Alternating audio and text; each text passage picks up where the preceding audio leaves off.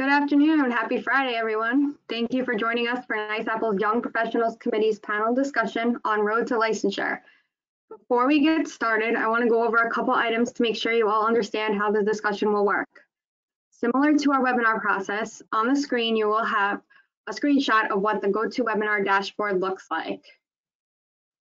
Using the raise your hand feature, which is right here, let's do a quick sound check to make sure that you guys can hear me. So if you can hear me, please click raise your hand. And while we are waiting for some hands to go up, I'd like to remind you that we cannot hear you. So if you have a question, please use the question box on your dashboard to type in your questions. At any time during the program, use this box to send in your comments and questions, and the committee will address them as needed. All right, so it looks like most of your hands are up. I am going to turn everything over to our Young Professionals Committee Chair, Tim Massey. Hi, Tim.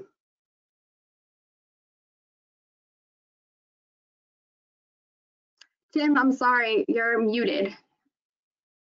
I'm muted and unmuted. How are we feeling? You are. We good? Yes. All right. Happy lunch, everybody. Hope everybody's having a great day and a happy Friday. It's at least here down on Long Island, we've got some sunny skies, and I hope the same is for everybody out there. Excited to have everybody with us. Today, we're taking the opportunity to speak about the road to licensure. There's some folks out there that are looking to get licensed.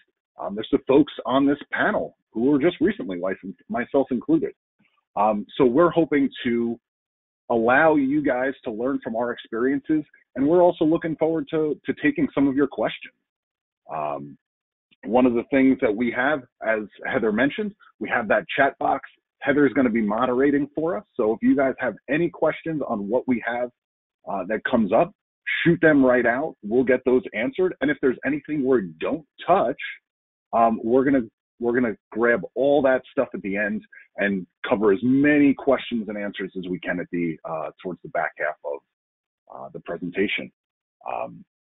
Again, if you're not familiar with the Young Professionals Committee, this is your committee in front of you.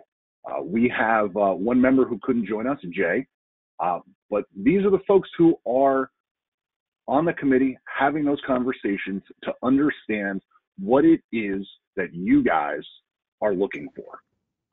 We have a bunch of conversations to try to figure out what that is, and this is one of the little babies that came out of those conversations. So a big thing that's helpful to us, and I ask you all, at the end of this, you're going to get a survey.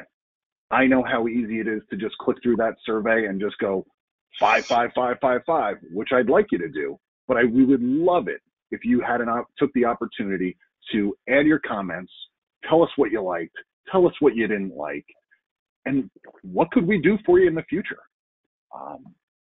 That's what we're here for. That's what the association is here for, and we really want to make sure that we can capture that stuff for you guys. So without further ado, we're going to get right into it so you guys can get questions out to us. As we go through this, we're going to introduce each one of our members. My name is Timothy Massey. I work at National Grid. I run the downstate region of survey for the company. I have just been recently licensed. My license, I got my paperwork in a month ago.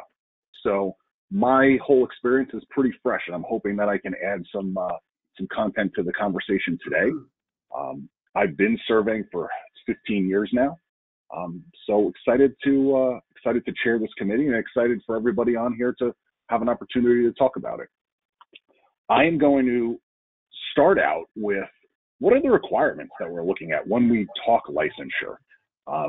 There's a lot of things that your mentors, and hopefully you all have one, a mentor or the folks who you're working for have come before you, that their experience, and some of those regulations have changed recently. And I'm going to ask Nick Ford, who we have on the line here, to just give us a little background on yourself, and also if you can just jump into what those license requirements are and how they've been changing. Sure, no problem. As Tim said, my name is Nick Ford, and I was licensed also fairly recently, definitely related to most surveyors. My licensure was 2017. I'm an Alfred State graduate, graduated around 2012. And then after getting licensed, I was able to land a job teaching full-time at Alfred State. So that's what I've been doing for the last few years.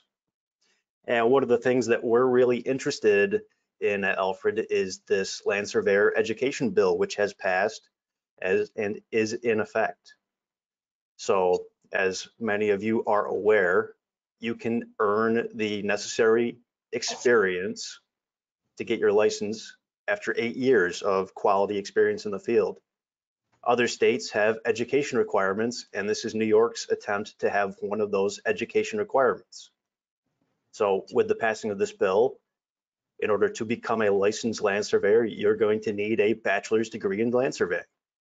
There are exceptions that are possible, such as associate's degrees in land surveying or degrees in similar programs that incorporate surveying into them.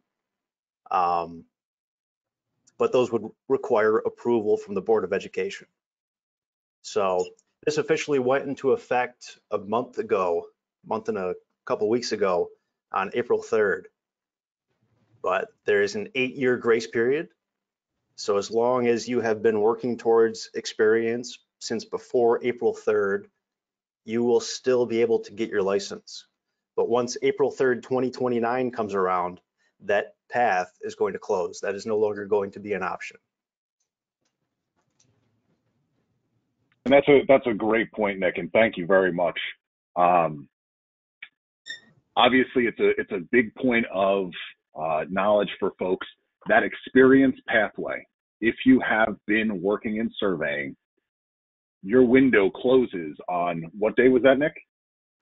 The 3rd of April of 2029. 2029. So if you could do nothing else before 2029, make sure you get that license in. So thank you very much, Nick. I would say that most everybody on this panel would agree that the next topic is probably one of the hardest things that you're going to have to accomplish during your licensure, and that is your application. Hopefully some of you on the line have had the opportunity to get involved in your application and start to see what that process looks like. We have Jason Peterson on the line. Jason's going to speak to us about his experience in doing the application and what it felt like through the experience route. Jason, you want to chime in and give us a quick rundown on your where you are in your career and touch on that for us? Absolutely. I'm Jason Peterson. I'm the owner of Bethlehem Land Surveying. I was licensed in 2012, and getting into surveying, I just happened to pretty much fall into it. I was discharged from the Marine Corps in 1995, and somebody happened to ask me in 1996, upon one of their roommates being fired from a land surveying company, do you want to be a land surveyor? You want to work at this survey company? And not knowing anything about it, I decided, yeah, that sounds good to me. And here I am, 2021, owning my own company, decided to stick with it. It just became one of those things that you just know when you want to do it. And I'm assuming that since everybody's logged on, that this is the path that they are choosing for their career. So as far as the application for experience only, it's very important to maintain great records of your experience, because when you go to apply and fill out that application, you're going to have all the licensed individuals that you worked under attest to the experience that you state on your application, with all the hours broken down into the different categories that they're going to require. Your field experience, your office experience, your managerial experience, everything that's required to get your license, and you're going to have to account for all those hours, and then you're going to have to go back to those professionals and have them attest to that experience. So it's very important to maintain all of those records. And I'm sure as we go on through this discussion, we'll get into how to craft such an application, but that's the thing that you need to do, is just make sure that you document everything that you've done and maintain those records. 8 years is a long time to maintain them. So if this is the path that you choose, you got 8 years to figure out exactly how you want to document it and reach back out to those individuals that you worked under and have them attest to your experience. Awesome. Thank you, Jason. And I would definitely agree, because I too took the experience route to licensure, and I had the benefit of having stayed in contact with all of the proprietors that I had worked with prior. So it made it a little bit easier. But let me tell you, I know some folks that can be real tough. So if you can keep track of who you've worked for during your surveying career, it'll make life a lot easier when this application process comes through. Now, I'm going to have Nick speak to his. With him too. There's a good point right there. I'm going to throw this over to Nick, because Nick has a very different application experience than I had. And I think it would benefit everybody to hear how he addressed that as well. Nick, you want to take that away? Yeah, sure. So I went school route. I got my 4-year degree at Alfred. I took my FS exam 2 years after I graduated, and having that experience, I always make sure to tell students about that and say, don't do what I did. Take your FS exam as soon as possible. But then I went through my professional career, and keeping track of my employers was pretty easy for me because I just had one employer throughout that time period. And what I worked on primarily was residential boundary surveys, and I was in charge of everything from research to field work to completing the map in the office. So I had well-rounded experience. And when it came for describing my experience and creating my application, I ended up writing a 1-page paper. I started out with my basic responsibilities. I talked about how I've done probably hundreds of boundary surveys up to this point. And then I went into specific details on one particularly interesting survey and talked about the different aspects, because it was a survey that covered lots of different topics and ideas that a surveyor would have to deal with. And that was it. My employer, the people that I worked with, thought I was crazy for submitting such a short application, but it did get the job done.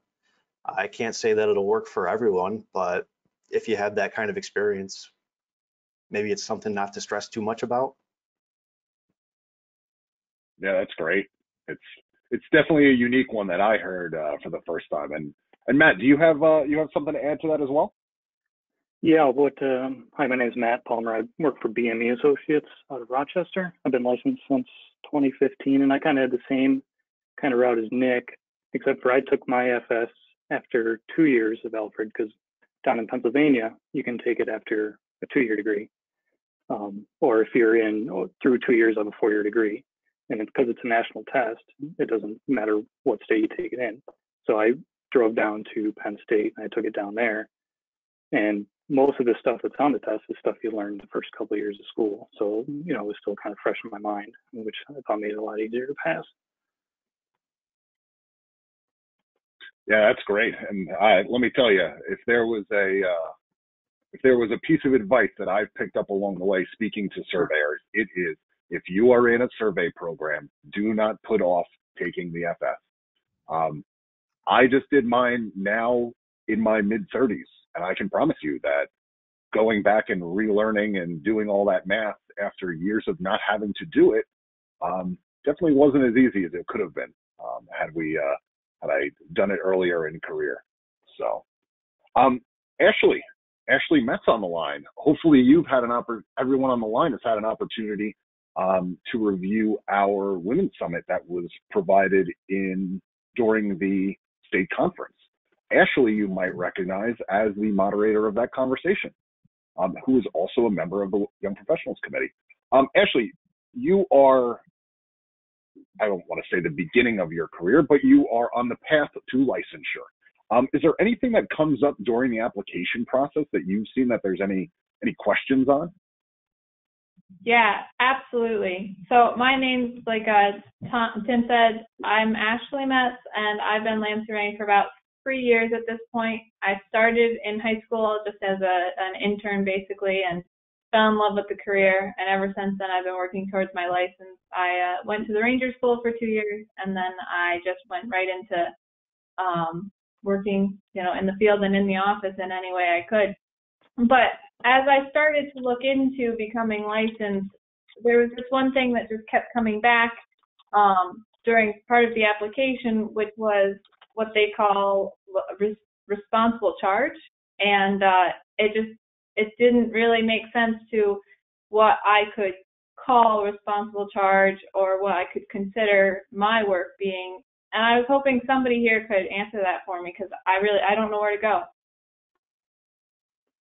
Hey, Mike, what do you think? That sounds right up your alley. Thanks, Tim. My name is Mike Lewis. I'm with GDB Geospatial down on Long Island in Melville. I started surveying in 1998, in May of 98, actually. So this is something I've been doing for a while. I got licensed in 2012, similar to what others have already said. I did the experience route. I kind of did everything that has been spoken about. Don't do this, do it that way, record this, record that. I fell into that trap of having to remember at the time what I had been doing for the last 13 or 14 years, trying to gather all the hours, get all the experience.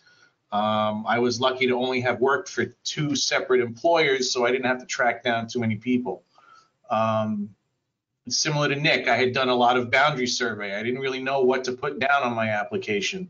And when it came to the responsible charge part of it, I had to actually sit and say to myself, what is responsible charge? Well, responsible charge means that you're in control and direction of either survey work or engineering work.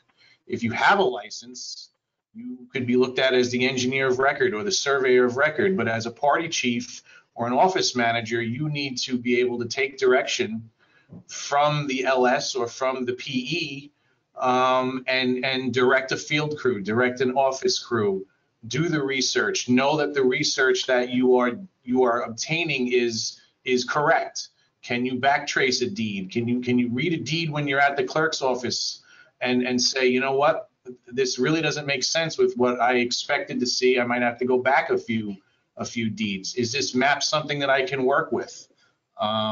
You're in control and you're directing the work, and that's what the board kind of wants to see. They understand that from day one, you didn't go into this profession day one knowing how to be a party chief. You start out as an instrument operator, or you start out as a rod man on a crew, but through the years you work your way up to that level of responsible charge, where now you can at the very least direct the field and office operations with I don't want to say minimal input from the licensed professional, but with certain direction that he can trust. You can take his instructions and relay them out.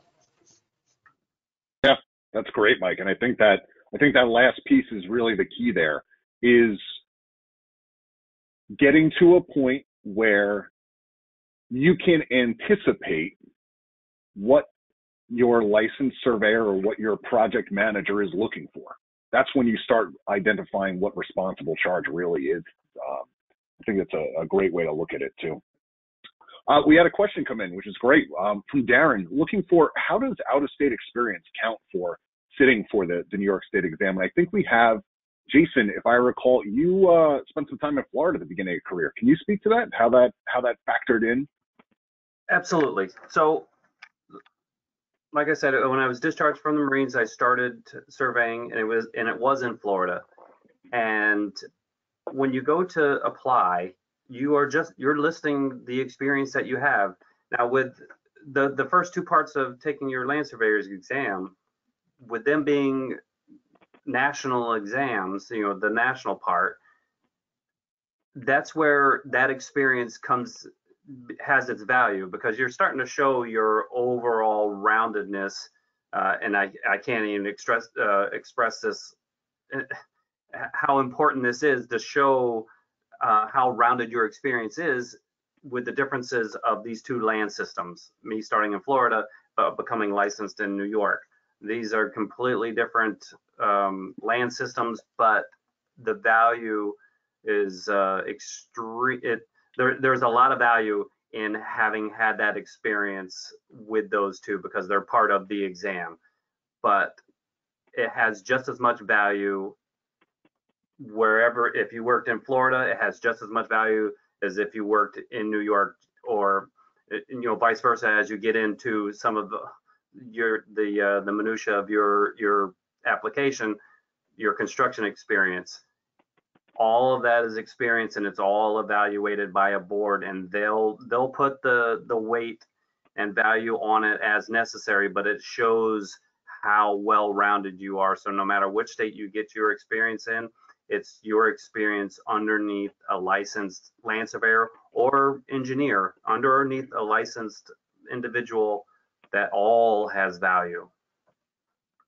Perfect. And I think that really is a great way to address it, is that the experience is your experience.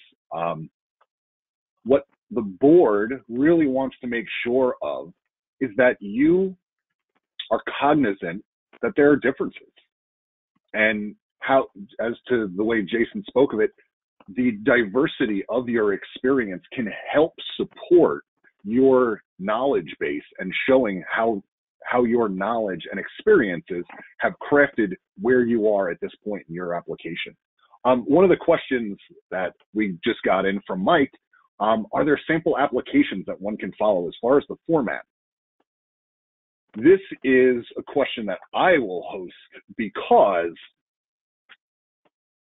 the biggest thing about your application, and anybody who's on this call can chime in, think of your application not as an application.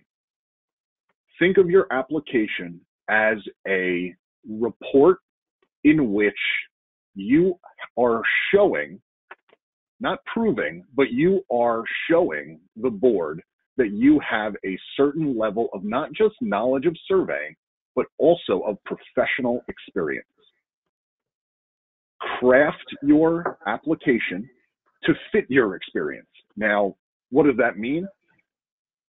As you've heard, there's some folks on here that have been, that have gone the experience only route. There's some folks who have worked for multiple surveyors. There's folks who went through school. Everyone's experience is a little bit different. So there's two sections that are required in your application. There is, hey, what's your job title, and what did you do in those job titles? And the next one is, tell us about some of what you know. How you address those is really going to be dependent upon how your career has progressed. For instance, I spent time at three or four different surveyors during the course of my career.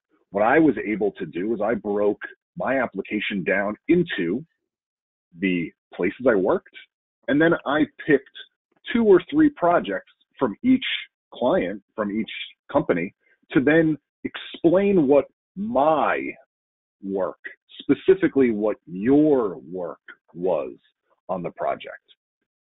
And be clear, concise about it. Speak about it as if you were a surveyor. The board wants to know that you understand what a benchmark is, where the benchmark was derived from. They don't necessarily need a definition of what a benchmark is. They don't necessarily need a definition of how you do a level run, but they do want to know that you understand how all these different components work. And a level run might be a little basic here, but I hope you can understand what I'm getting to. They don't need the calculations of the boundary. They need to know that you can calculate a boundary. And that's really where you're going to craft your application. Now, having said that, it can be very difficult to get started. I know for me, I wrote draft after draft trying to understand what format I was going to do it in. If you're having trouble, talk to some people. Find out who has a similar experience to you and how they address that. Don't have to recreate the wheel. you can help learn from others. So that would be my advice there. Is there anybody here on the call that has some more advice regarding how they formatted their application? If you ask your boss, he probably has his application in a drawer somewhere. You could just ask him, because I've got mine in a drawer right here. So everybody's got it because it spent a year putting it together. So sure did, and I think that's a good thing to reinforce with folks. Talk to anyone who has filled out the survey application. It's not easy. It's difficult. It takes time. Like I started this off with, I personally feel it was probably the hardest part of the entire process, getting that application together. One of the questions that pops up is what happens when somebody's not around to sign your work? The way in which the application phrases the signatories is someone who can attest to your reasonable charge. So should the surveyor you worked for no longer be around, deceased, whatever the case may be, you can move to a project manager that you worked with, or another LS in the company that can sign off on that. So that is an option for when someone is not around. It does get a little trickier. I know I've heard some fun stories about that. But speaking of, so now we are through our application process. We're getting jobs. We're making sure that we are on the path to becoming licensed. One of the questions that pops up, and I'm going to have Matt speak to this, is what should we be looking for? Are there certain things? Are there certain companies? One of the things that we all, and I know newer surveyors coming out of school are concerned with, is they hear that big companies are going to pigeonhole them into doing one specific thing, and they're not going to get enough experience. Or if you work for a small company, you're going to end up doing everything. And I know for myself, having spoken to a lot of people, it doesn't matter what size company you work for. It matters the quality of the people that you work with. Matt, can you speak to what you should be looking for in an employer, or you're hopefully a mentor? Yeah, when you feel like you're going to get stuck in doing just like all right away work and stuff, and you can't count all of that for your application. So you gotta be an advocate for yourself. Talk to your bosses and say, hey, I want to get licensed, which they're going to love, because it's going to show that you actually care about the work and you're going to work hard. And so you got to kind of say, well, can you put me on some of these boundary jobs, or can I stay in the office and maybe do some research or some deed calcs? And it doesn't matter the size, big or small. And I think any boss is going to just love that, because it's showing that you're actually taking initiative. And especially if you talk about that, if you're in an interview or something and you talk about wanting to get your license at some point, you're going to be a leg up for some other people who just want to sit behind the gun all day. Great. How about you, Mike? What would you look for if you were moving to a new employer as a student? Well, one of the things that we do here, when we interview people, we kind of ask the question, especially if they come into a lot of experience, do you have a desire to be licensed, or do you have a desire to just kind of be a party chief? Which there's nothing wrong with not wanting to get a license. If I was going to a new employer, similar to what has been mentioned, I would want to know what kind of diverse projects does this company work on. Again, I came from the small residential side of things, and then I jumped into this big municipal company side of things. So one of the things that I would want to know is, do you just do boundary work? Do you get involved in any control network stuff? It's not to say that you just have to do boundary. We do a lot of control network stuff here. The board wants to know that you can, as you said, don't define what a traverse is, but can you run a linear traverse and figure out if it closes or not? Can you perform, a GPS campaign and do some static and rapid static and RTK type work? I would want to know that. I would want to know Is there an opportunity to not just be pigeonholed into office or field, become a hybrid? Rainy days and snow days, do you want to be pounding steaks in the frozen ground up north, or do you want to do some of that office research? And we kind of look to with some of the employees here that are looking to get licensed, we try to direct them in such a way that, listen, we've got this big right-of-way project coming up. We think if you want to get licensed, you should be doing some field work on it, but you should be doing some office work on it. Closing deeds, coming up with closure reports, things like that is what you may want to ask a potential employer. Is nothing wrong with just doing boundary all day long, even stakeout work. They say, oh, stakeout work doesn't count for much on the. Well, guess what? If you're laying out a subdivision, you want to know where those boundaries are, right? You want to know how to lay out the lot corners. You're not just laying out curbs and drainage. You're going to be establishing the lots on that map. It counts for something. Ask those kinds of questions too. Absolutely. I think that's a great point. I'm looking at Go right ahead. I'm looking at the requirements right now for experience, and it does say, stakeout and line and grade surveys do not provide adequate training themselves, but it says if you're working under the direction of a licensed land surveyor, the board may, in its discretion, consider granting credit. So it's all about how you word it in your application. Like, if you just say you've been, throwing lats in the ground, they're probably not going to like it. But if you're saying you're doing calcs and you're, working things in the field, it'll make it a little better. Yeah. Hey, Nick, I'm sure you have some advice for your students who are coming out of the Alfred State program. I'm sure they're based around making sure that you become a well-rounded surveyor. Anything specific? Well, I was just listening to Mike talk, and I agree with pretty much everything he had to say. That's the kind of stuff that I want students to be aware of. Making sure they're asking the right questions, making sure they're talking in their interview about what kind of work and what kind of projects they'll be working on in their career at this particular company, whatever company that may be. Yeah, absolutely. And I think something that sometimes gets lost in the conversation is when you're having those conversations with people discussing surveying, make sure you're talking about surveying. There are times where we will work on, we'll do a big survey of an environmental project, or we'll do a big survey of an exciting engineering project. Make sure that when you're speaking surveying, you speak survey. Oftentimes we can get caught up in other aspects of the project that catch our attention, but in the realm of application and the realm of applying for surveying, make sure that you're staying specific.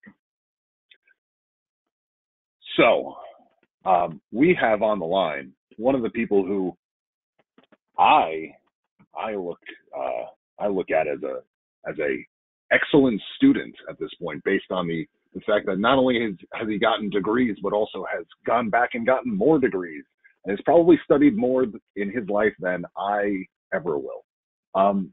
Keith, could you touch on some of the items that you've learned along the way in your different degrees and going back to school that you could share just as general study tips? Some of the things that you've looked at, because I know you're in the thick of it all right now. Yeah. Hi, I'm Keith Burley. I work for Marks Engineering in Canandaigua, New York, Finger Lakes area. I went back to school after getting into surveying in 2016, graduated from Ranger School in 17, and then I have 3 other degrees from Hobart. So my life has been years of studying for sure. So I'm a firm believer in doing and studying for any exam by doing what you're going to be on what's going to be on the exam. So how I approach any exam is to do practice exams, to do practice questions, to be able to replicate that exam as best as possible. I'm on my road to licensure, starting my application as we speak. And what I'm going to be doing is I've kept every single homework, exam, project from Ranger School, and I'm going to go through every single homework assignment, every single exam, and replicate that and do all those exams and homeworks again to refamiliarize myself with those and what goes into it. things to think about are time management, right? Got to manage your time of studying. Don't cram. Prepare, make a schedule for studying. I like to study in groups. So what I'm doing is I'm getting a little study group together in this area. Kids I went to Ranger School with that are on the road to licensure as well. And we're going to get together and study. And I like that aspect of it because you can bounce ideas off each other. You can get some feedback of what is working for one person, what's not working for another person. But my biggest thing that I can't stress enough is time management. Don't kill yourself in cramming at the end before that exam. Making that schedule to set a goal. Okay, I'm going to take a half hour or an hour every day or 2 hours a week to study and really spend quality time doing what you're doing, to making that goal of only studying, really put forth that energy and time to do so and figure out what works for you. You know, me, flashcards are great. Talking to people is great. You got to figure out what works for you, and that's hard sometimes, and it takes some time to figure out. And then once you get into that routine of what works well for you, stick with it, and go into that exam with confidence, that you can sit there and you are going to know the answers because you've put the work in. One thing I always try to do is have 110% effort. So when I sit for that exam, I know that 90% of those questions, I'm going to have some experience with that question and have a pretty good idea how to answer, whether it's a written question, multiple choice question. To have that confidence going into that exam is everything. That's what's helped me in the past. That really allowed me to shine during an exam. That made it less stressful, having that confidence going in. So it makes a huge difference. That's a great point, Keith. And I think, especially, I can tell from a personal experience, coming from the experience only route, there have been times in my career where, you know, you had to be confident in what you were doing, because sometimes you get hit with something that you're not really 100% sure on. You get nervous, and the test is definitely one of those items where you have an opportunity to study your butt off and feel confident when you go in.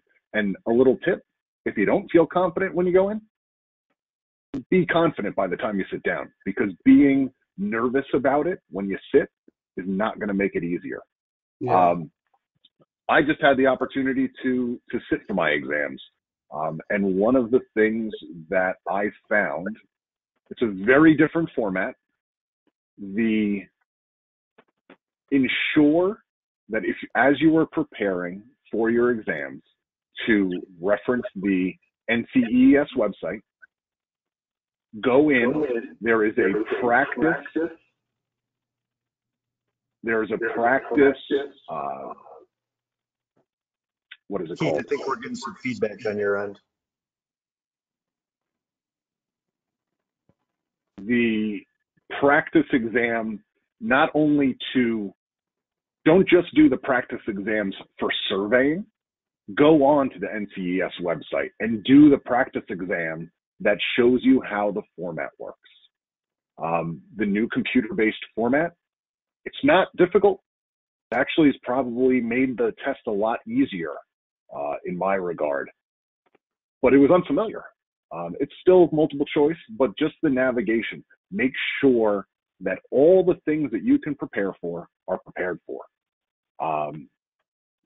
Hey, Mike, want to speak to some of your experience in getting prepped for the exam? Sure. Everything that Keith told you to do, if I could go back in time, I would say, Keith, what should I do? Because I didn't do a single one of those things. I'm not the best test taker. I've always crammed for things. It worked somewhat until I started really getting into college.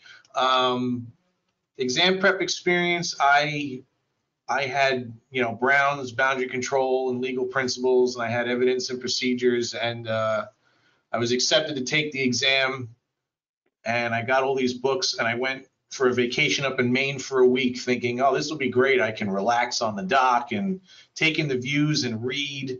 And I didn't set myself up with a schedule, with a plan. I kind of just, I didn't have direction. I didn't have a mentor. So I kind of just was winging it. I would say, don't do that.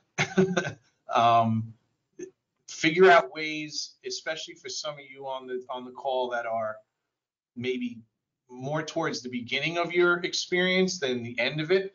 Look for ways to apply what you read in the books and what you take those practice exams. Look for ways to apply that in real life. I'm the kind of person that kind of learns on the fly. I need hands-on experience. I need to see something 2 or 3 times before it really starts to sink in, or I really start to remember and get it.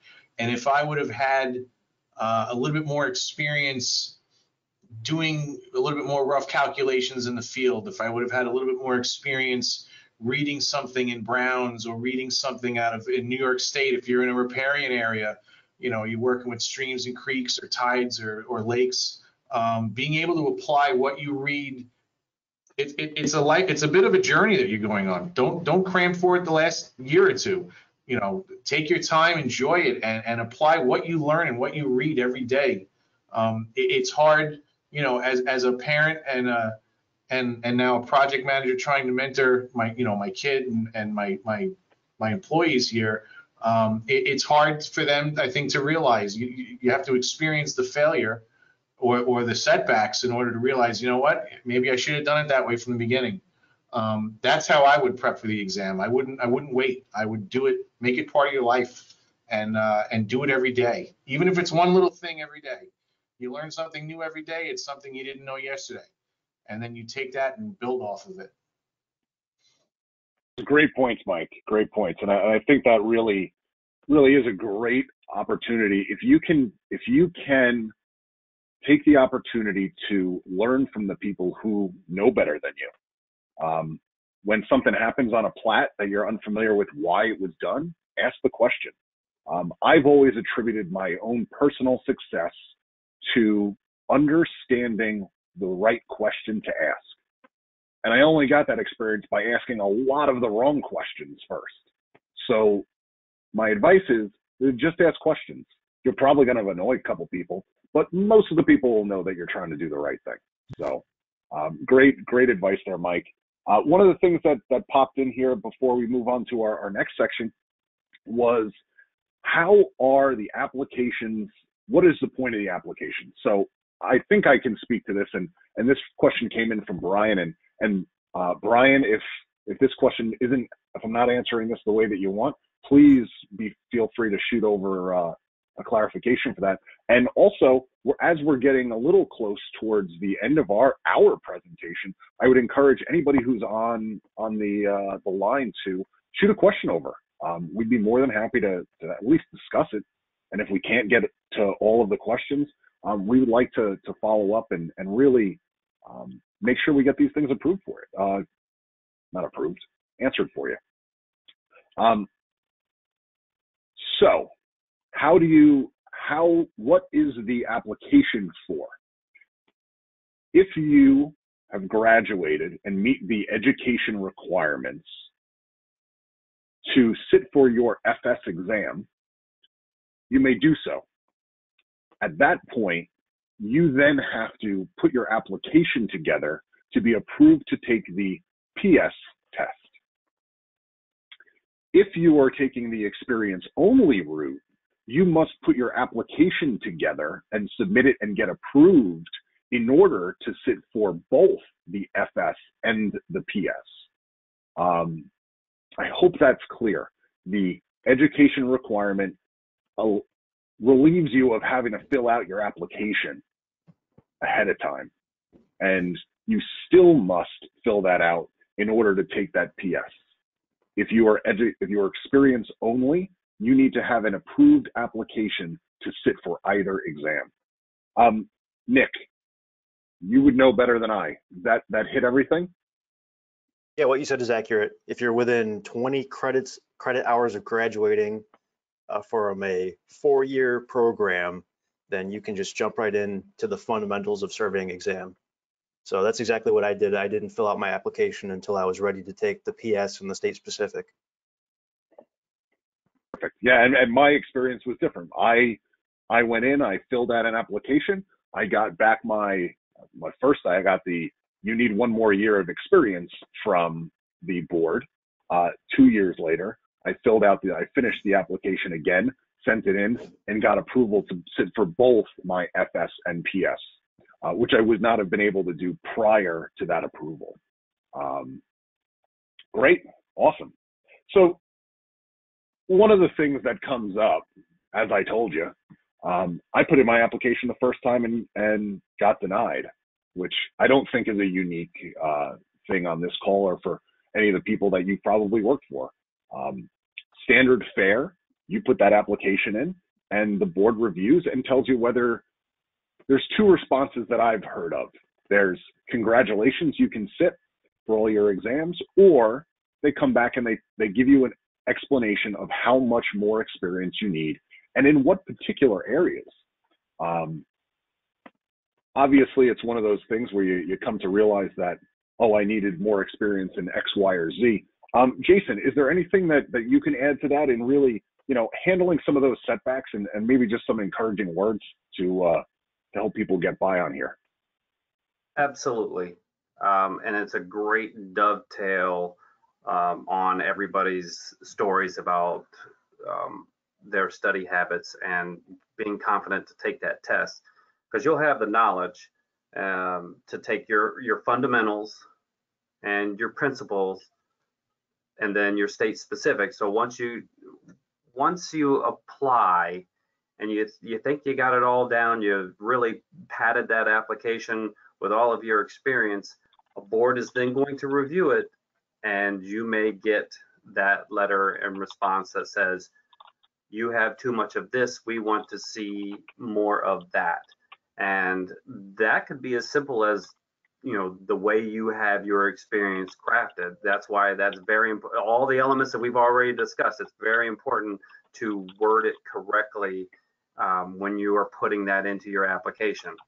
And once you get approved and you go to sit for that exam, the exam is what it is. It's an all-day affair, 2 days in a row. It's very, very thorough, and you will walk out of there tired. And you may, during the taking of the test, you may run across questions that I don't really know this, I don't really know that, and then you get the results back, and you find out that you didn't pass all 3 parts, or any, or 1 or 2, whatever it is. Don't let that get you down. That not everybody passes all 3 their first time around. It's not an indicator of you not having the knowledge. It's a very arduous exam. So don't be dismayed if you have that confidence and you have the desire to be a licensed land surveyor. Just reapply and focus on whatever you're able to glean from what you thought you were deficient in. Focus on that. Me personally, I was one of those kids in the math class that said, I'm never going to need geometry or this. I'm never going to need it. I'm just going to take the general math or not go beyond algebra. And here I am every day using it, and had to go back and teach myself that. So, but I never let it get me down. I did reapply and I passed, and here I am as a sole proprietor. And it just stay focused, stay confident. You will get there. And that's awesome advice, Jason. I think it's advice that everyone needs to hear. None of this is easy. I don't think there's any licensed person on this call or a licensed person you're going to speak to who's going to tell you that any part of this was easy. The experience part is tough. The school part is tough. The application is tough. And the exams are all tough. And they're meant to be. So don't be hard on yourself. Just be confident and be hardworking. Don't be hard on yourself. Ashley, I know you are in the process. So I wonder, is there any way that you are setting yourself up preparation-wise or organization-wise that you could share that maybe some of the folks on the line would be able to do as well? Yeah, well, I think the most important thing so far, being so early into the process of, looking at the application, not even filling it out, just going online, seeing what it actually is. I had to print it out the first time and read it 5 times over just to understand what they were asking for. But I think one of the most confidence boosting things that I was able to do was to get involved here at NYSAPLS, and especially with the Young Professionals Committee, was because I found like-minded people, and it broadened my view of, there's a couple people here in Clifton Park. I work here at MJ Engineering. We have a couple of professional licensed land surveyors, and I was able to bounce off ideas from them. But then when I entered, NYSAPLS, and I was able to talk to people from across the state, I understood that there's a lot more people out there who I'm able to get ideas off of, or even just have a conversation with. And I think this podcast that we're doing here, or just sitting down and having a discussion, is a fantastic way just to get the information out there, but also to just have a conversation about,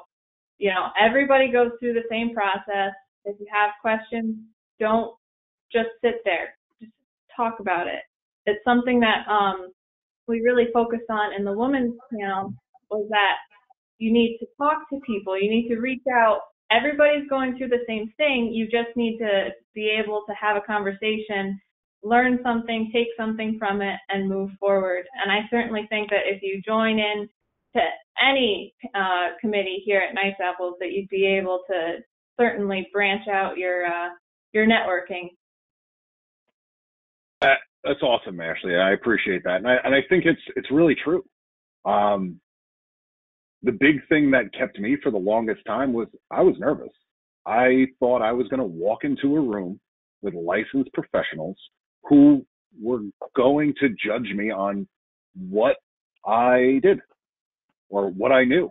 And guess what? That wasn't what I experienced. I walked into my first board of directors meeting terrified, absolutely terrified, because everyone sitting at that table was a licensed surveyor sitting in a suit. And guess what? I sat there, I said my piece in a little bit of a cracked voice because I was so nervous. And every meeting since that day, and also that meeting, has been the support of every person who was in that room. They are interested in what I do. They are interested in how I move through my career, and they are interested in helping me get there. And I think that is a huge a huge benefit that any one of you can take on. Find a group of people who are interested in what you do, and those people will help encourage you to get where you need to be. Nick, we have just a few minutes left, but I know one of the big things that you were speaking about was preparation for your exam. Can you touch on that just in a few minutes, just before we leave? One of the things I'm going to say, just in case we run out of time, please, please, please fill in your comments, fill out the comment sheets, fill out our survey. We want to know what it is that you guys want to hear about. Maybe you want to hear more about this or a specific topic. Shoot us questions, send us comments. We would like this to be something that we can do for all you folks out there. And we're going to have other people. This isn't just going to be the same faces every time on here. We're hoping to mix it up and get the people who know the best about the topics you want to hear. We're going to get them on. Looking forward to that. Nick, I'm going to let you take it away. Speaking about those best practices for exams. Sure, and I'm going to talk about my own experiences. First with the FS, or Fundamentals of Surveying exam, the first one, programmed HP 35. It's really the only way to go. I teach HP 35 programs in my Survey 1, Survey 2 courses just because I want students to be exposed to this. when it came time for the PS or professional surveyor's exam and the state specific exam, I took the NYSAPLS state specific review course, and I would recommend that highly. I would recommend that to anyone and everyone. And even though it's geared towards the state specific, having that kind of refresher course for me going into the professional surveyor's exam as well was really beneficial. And another benefit of that review course is they actually give you material. They give you a binder full of nice, good, summarized topics that you can bring into that state specific exam, because that's an open book exam. When I took the state specific, one of my reference materials was Black's Law Dictionary, and that turned out to be my probably #1 resource. It was the book that I was opening the most during that exam. And there were specific questions where I was able to flip to the word in the law dictionary, read right across the definition, and know that I had the correct answer right then and there. Other than that, I think what Keith talked about as far as having exam confidence is important.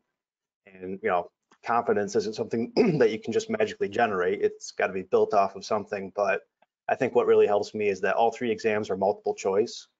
And I really appreciate knowing that there is a correct answer somewhere on this page. It's just up to me to find it. That's what gives me exam confidence when I go to sit down for those types of exams. That's great. And it's a great point to make, is that at least when you don't know the answer, you can still pick an answer. One of the other big things, listen, if you have an opportunity, try to get to conference. This past year, we had a conference virtually, and there was a ton of information and educational sessions. Those types of opportunities come around and are provided by NYSAPLS pretty regularly. Take them up on it. Hopefully you can get an employer yourself. And again, to get to conference. And also, there's more and more now of the virtual education. I would encourage everybody, jump on that. And if you're studying for your exam and you don't have a copy of the surveyor reference manual, you haven't started yet. Being mindful of everyone's time, we are going to wrap up. I hope everybody who joined us today, all of you, found this to be informative, found it to be informational, took something away from it.